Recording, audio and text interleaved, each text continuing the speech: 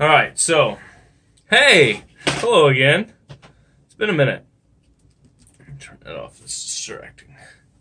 So I have been cutting gears for just about as long as I can remember. Ooh, pretty gears. Lots of gears. Big gears, little gears. Cutting gears. And I'm getting close to being done. I've got about 2 or 3 more to cut. And then I'll be done cutting all the parts. It has been a bit delayed. Not because of the clock or the design or anything like that. Just, you know, seasons and kids and stuff like that. So I'm totally convinced that I could have this whole thing done in 3 weeks if I worked on it consistently every day. And that just hasn't happened. Mostly my fault.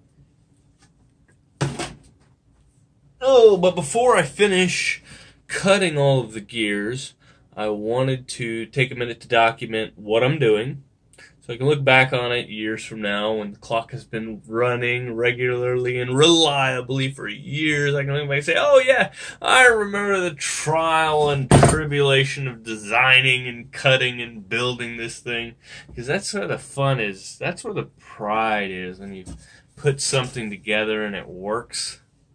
Yeah, that's a good feeling. And it wears off over time as you look at it, you know. Oh, what's the words? Hard. Familiarity breeds contempt. So I look at the first clock that I made, which is still running. That's the Revit medieval paper clock, cardboard one. Great clock, a lot of fun. Didn't take very long to build. That one's working great. The second one, the Revit Peace Tower clock, that was a chore. It was a punishment, and it doesn't work worth a damn. Now, the parts that I built were great. The wooden escapement and the alternate gears, they're a charm. They're perfect. But the cardboard frame of the paper frame of the clock just does not support the weight that I need it to operate the way I want. So if I'm willing to, like, make a new frame out of wood, you know, maybe they would have a different result. But we're not here to talk about the Revit Peace Tower paper clock. We're here to talk about my Petros. That's a stupid name. I need a better name. Help me out with the name. I'm thinking Petros, like petrified, time, petrification, Chronos, Petros. Huh? No, it's stupid. Yeah, I need help with the name. A wooden clock of my own design. Lots of roundness, no sharp angles, lots of round. Like, here's the frame. Here's the frame. Kind of looks like almost like a Hobbit window from Lord of the Rings, or from freaking, where do they live? The Shire. It looks like a window in the side of a Hobbit hill in the Shire. Something like that. I don't know. I need a good name for a nice round wooden clock of my own design. Please help. Please. If you name it well and I like it, I will send you a set of the plans for free. Okay? Go!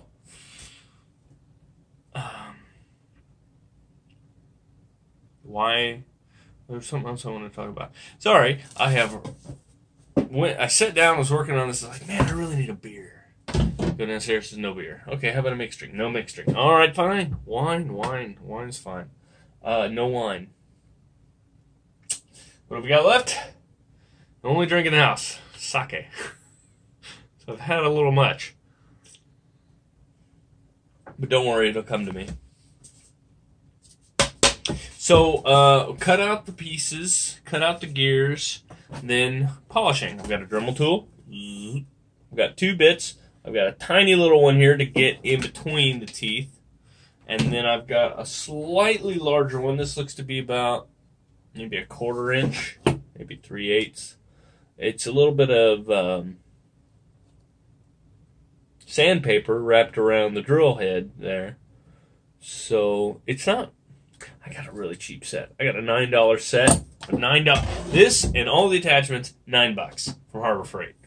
Hazard Trot, as some call it. problem with that is they wear out really fast, and I end up buying a whole new one for each clock. So I think this is my 3rd or 4th Dremel, actually. But it's working, and I'm rounding the teeth carefully, going over the hard edges. So what did I want to talk about with that I thought was worth documenting?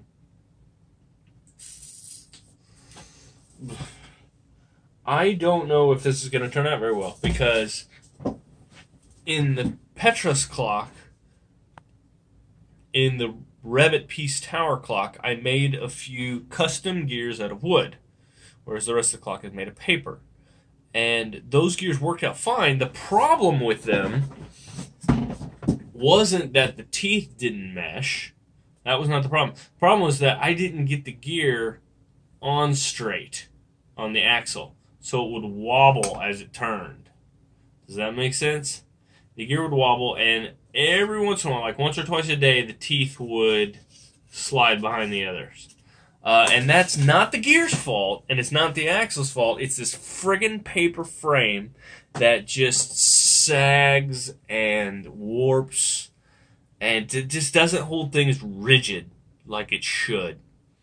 So, also, I think the design isn't very good. The place that they put the weight pulley, where the string unwinds from, is not in a very good location, because if you use everything the way the instructions said to put it together, it bumps against the pendulum. Then again, the stock clock only runs for like 45 minutes. It's just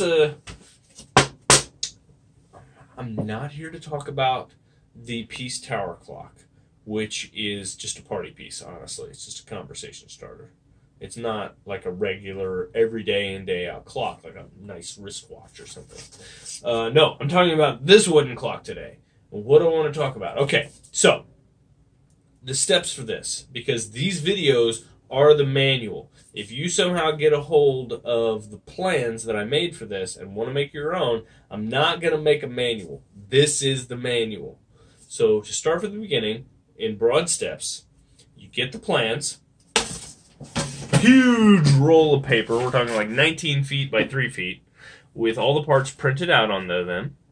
You cut those parts out and glue them onto wood. Okay, glue them onto wood. Drill out the holes first. Well, I mean, cut out the broad sections with a jigsaw. Then cut out the holes. When you cut the holes, you want to have a scrap piece of wood underneath. Otherwise, you get what I call hole blowout. A big, ugly chunk of wood coming out of the backside. You don't want that on either side, and it's effort to sand it back down. So, keep a spare hunk of wood around that you can put underneath when you use your drill press. You got to use some kind of drill press or something. Don't do them all by hand, because the holes need to be perfectly perpendicular so that you can just stick the axle in, glue it, and be done with it. You don't have to worry about trying to line it up and ream it out and put it on the lathe and all that bullshit. You don't want to do that. So use a drill press. I got one for like $60 from Harbor Freight, and it's working, except for when it isn't. Got a problem here. This is the biggest gear on the clock. This one and the next largest gear have the same problem, which is... Sorry, I don't make it puke. I don't know if you can see. When that gear is all the way back against the back of the drill press, okay, drill press comes down here. Come on, focus. There we go. Drill press comes down here. The middle is here. So the gear physically will not fit against the back of the drill press far enough to get to the middle hole. I haven't figured out what I'm going to do about that yet.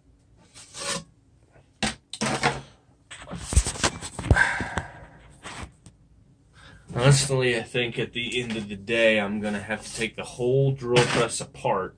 Like maybe take the top off of it. Can I take the top off of it? Looks like there's just a set screw. Maybe if I could take the top off the post put the gear on the post.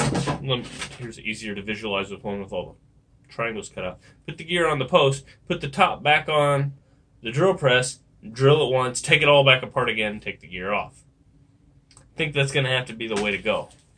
I have to do something similar just to cut out these triangles with the scroll saw. It's got a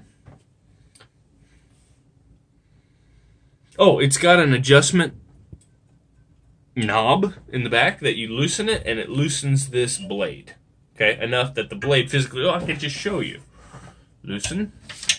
So I turn this knob in the very back. It loosens the blade becomes loose. Hold on to it so it doesn't fall through.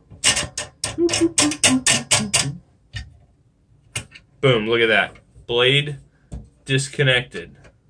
So then you take your gear.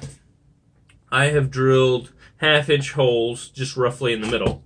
And you can fit the gear on top of the blade. Clever. Yeah. Put the blade back together. Tighten it up. It takes a little bit, but in the grand scheme of things, that's not that bad. Nice and tight. I want a nice straight line. Nice and tight. Okay? So then I could just cut it. Cut that piece out, take the blade back apart, take the gear off, good to go. Sanding it. Okay, so you cut all your pieces out. You cut all your teeth out. You drill all your holes. And you end up with a gear that has paper on one side, wood on the other. Now, if you want, you can leave the paper. Most gears, doesn't matter which side is the front. It doesn't. There are a few that it do. Namely, the escape wheel and the ratcheting wheel for the motor. Those two are polarity sensitive. So for those two gears, I have reversed them on the paper such that if I was too lazy to sand the paper off, I could leave them and the paper would be on the back side of the gear. You probably never see it. However, with this being my first clock, and who knows how many more of these I'm going to make, I intend to sand everything. Front, back, side to side, I'm going to sand it all. That's what the Dremel's for. I'm going to sand it all, do the best I can, because I want to give myself the best possible chance of success. Because here's the problem I was talking about with the familiarity breeds contempt and having the old clocks and the new clock and blah, blah, blah. And we're back to the Peace Tower clock. The Peace Tower clock doesn't work. And that's one of the reasons that this one's taking me so long. It's because I'm discouraged. I'm discouraged by the Peace Tower clock. It's hanging in my bedroom. It's not running. Every time I go in my bedroom, I feel this when I look at the thing, and it's not working. And at best, I can get it to run for 2 or 3 hours. And as much effort as I put into that, it's too much. I'm too personally invested in it to just throw it away or burn it.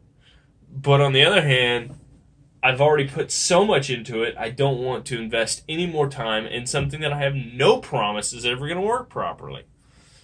So I'm kind of stuck in this demotivating limbo with the clock. And that's one of the reasons that I haven't made as much progress on this as I really want to, honestly. I should move it. I should go put it in the garage or something so I don't have to look at it, because that's not the only failed clock I have. We've also got, don't forget, this guy, the Rudolph paper clock. It comes in a book, and you literally cut the book apart to build the clock.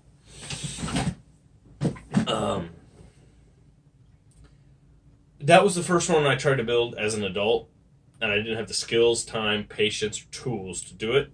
I bet if I did it again, that clock would work. It's an interesting clock because it runs on like beads, paper clips, and rubber bands. Yeah. Maybe I'll revisit it someday. But today is not that day. Today we're working on a custom-designed, handmade wooden clock. Okay, so I was going through the steps. This is supposed to serve this weird stream of consciousness BS that I'm spewing is supposed to serve as the manual. So step 1 is get the paper, cut the paper out, glue the paper to the wood. Step 2 is cut out the wood, cut out all the parts. I wasn't sure if I wanted to do a couple parts and finish them at a time, like do all the gears, do all the frames, do all the other etc. components. That's not what I'm going to do. I'm going to do everything at once because there's so many different tools involved with each step of the process that it makes sense to just cut everything while I got the cutting tools out, sand everything while I got the sanding tools out, and so on and so forth. So the next step for me, obviously, is to finish the sanding. And I want to do 2 rounds of sanding, a coarse sand and a fine polish, with a round of sealing and lacquering in between. So step 4A is rough sand. Step 4B is sealing it with sanding sealer. Sorry, my jar's out in the garage. Step 4C is lacquer. Lacquer? Lacquer's also out in the garage. Ha! Step 4D is polish or fine sanding. And for that, what I'll probably end up doing is, if you can see, this bit has a coarse section on the end and just polished metal in the middle. That's what I did with the paper clock. Was I just used this metal part, this polished metal part in the middle of the bit, to go over and give it a nice, smooth, flat, slick surface, because I want to reduce, that's not coming off, I want to reduce the amount of friction between the gears as they turn. Making a sense? So, step 4 is sanding and polishing. Step 5 will be the fun part, assembly. I have no idea what that's going to look like yet, other than this is a piece of the frame. It has been rough sanded. It has been sealed. It has not been lacquered or polished. Okay? Don't know if I need to, but just looking at these, the sanding sealer kind of feels very coarse on its own, and I don't like that. I want the frame to look nice because there's going to be so much of it. You've got the moving parts of the clock, which are going to be constantly in motion, so you're not going to be able to really see the fine details other than, hey, wow, look, the thing's moving, ooh! The frame itself is stationary, and as a stark contrast to the moving mechanisms inside, you will be able to see all of the fine detail, the wood grain, the polish, etc. on the frame. Maybe I need to take some extra effort to make the frame look good, even if I don't apply that final polish to the flat surfaces of the gears. Let me know what you think in the comments. So assembly is step 5. Step 6 will be troubleshooting and diagnostics. Step 7 will be revision. Revision. I gotta go back to my drawings, back to my plans, apply any changes that I made along the way, and once that's done, you will find the link to my revised plans underneath every single video in this series. Okay? I commit to you that I will put those there. Now, if you scroll down right now and don't see it, it's because I'm not done yet. So be patient. Give me, let's see, at the course, how I'm doing this, and the rate of, give me 60 years. No, seriously. I want to have this done by, like, January 2020, hopefully. So, yeah. Well, please wish me luck. I need it. This clock is a project, and I keep telling myself, yeah, it's going to work perfect. I mean, why wouldn't it? I know what the hell I'm doing, but I don't. I don't. I've never done this before. And it's... initial bucket list was just finish the cardboard clock, and here I am designing a new one from scratch. I mean, Isaac Newton would have given his eye teeth to have a mechanical clock so he could time his experiments. And I'm nowhere near as smart as him. And here I am trying to build one. So let's hope it's just a difference of the tools we had available at the time and not necessarily how smart we are. Is that 20 minutes? Holy shit, I've been talking for 20 minutes? Go do something more fun than watch me.